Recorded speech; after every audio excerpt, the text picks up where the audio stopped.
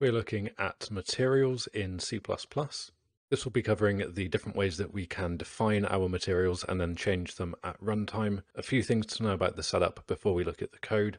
What I have here is an object, very simple actor class with a static mesh and several different materials exposed. So the default one is element 0. You're familiar with this if you've ever seen or worked with materials in the editor. So this is the one that we can change in the editor. So if I change this to something else, that will update here. We then have material 1 and 2. The reason for this is that we have a custom boolean down here, checking whether we should choose 1. And if we don't choose 1, then we're going to choose 2, which means when we press play, we will pick one of these elements here. So with 1 selected, this should go orange if I simulate. And we can see there that has changed to the correct color. If I change this to false, which means we're going to pick 2, then that will go blue when we press play. So that's what we'll be looking at, how we can change in our code to get that working. And then finally, there are two other slots down here, which is a material slot and an instance slot. So this material slot just here is only allowing us to choose the base materials, so the non-instanced material.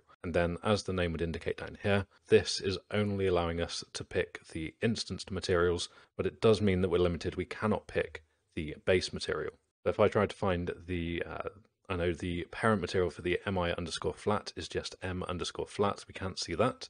And I've exposed this because it's not really something that I've seen covered elsewhere, and I just wanted to show what the differences are between the type of materials and which ones you can use and select if you wanted the different options to be available in the editor, exposed to designers or artists or just in general in the editor. Over in the header file, you can see that this is a basic actor class. No extra includes were needed. Quite simply, in the private section, I've included a uStaticMesh component named mesh. And then these are the examples of the different materials that we'll be looking at. So for material 1 and material 2, these are the U material interface. And as you can see by the comment here, these are the same types of materials that you'll see if you dive into the mesh component, look at all of the preset mesh information when working with the standard components inside of Unreal. All of these are using the U material interface type, which is the one which will allow you to use the base material as well as the material instances. So this is quite important if you want to kind of replicate your own material properties similar to what are used on static meshes, then you're going to want the U material interface. In comparison, you can see down below I've got the material, which is set as a U material, and then the material instance, which is a U material instance. And as the naming conventions would suggest, the first one is only going to allow you to use those base materials as I showed, and the material instance will only allow you to select material instances as I've shown. Now these are the two which I normally see kind of recommended to use on different tutorials and things online, and I just wanted to bring that up in case you're ever wondering why when you're using those you're only seeing one of the options rather than the other, and how you might go about seeing both of the options. Then that would be using the interface. But of course, if you wanted to restrict people from seeing loads of abundant materials that they probably won't ever need, then this is where it's useful to know that you do have the option for the instance or just the base material by defining them that way.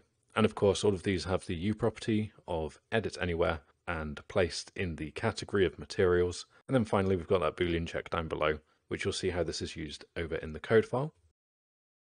So like I said, nice and simple. In the code file, all I've done, I'm going to need to create the uStaticMesh component using the createDefaultSubObject, and I've set that to be the root component. And then for the materials that we actually want to swap between, we need to create these as well. So I've done that using the same createDefaultSubObject call, this time passing in the U material interface and naming the materials accordingly, so material 1 and material 2. And again, just to show up here that no extra includes or anything are needed, so if you're following along exactly, this should all work. And then the final step, nice and simple, on begin play, all I'm doing is I'm calling the set material on the mesh, which is a standard built-in function call. It's taking in the first argument to be which element on the static mesh to change. So if you had a setup where you had multiple material slots, then you would choose between 0, 1, 2, and so on. In this case, I know that I only have the single material slot, so we're using the index 0. And then just using an inline if check to see if B choose 1 has been selected. If it has, then we're going to use material 1. If it hasn't, so if that's set to false, then we will use material 2. And that's all I was doing to set the material and swap that on the begin play. So of course you could use something like this to swap out the material being shown for kind of overlap events. If something is being ray traced into the world and you wanted to swap the material to show a highlighted effect, then this is the functionality that you can use for that kind of setup. So back in the editor, just to recap now what we've looked at in the code, you can now get a better understanding of what's happening when we press play. So we can come in and out, toggle the choose one boolean here, and this will switch between the two options in this slot here. These of course aren't going to be selected, but this was purely just to show the base material option here, so we can only see the 3 base materials in the project, and then the material instance option here, so we can only see the instanced materials that are inside of the project.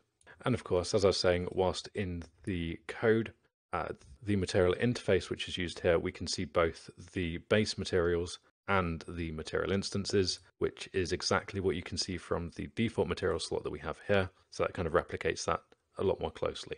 So another nice simple topic here. As always, if you've enjoyed the video or found this useful, please do leave a like and share the video around. That is greatly appreciated and really helps the channel to grow and reach as many people as possible.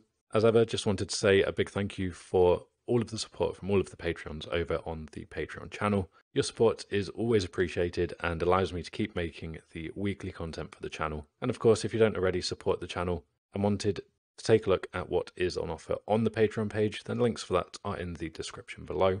Otherwise, if you just wanted to be kept up to date with when the latest content on the channel is uploaded and released, then do be sure to hit the subscribe and notification bell for all of that good stuff. And as ever, thanks for watching, and I will see you all next time.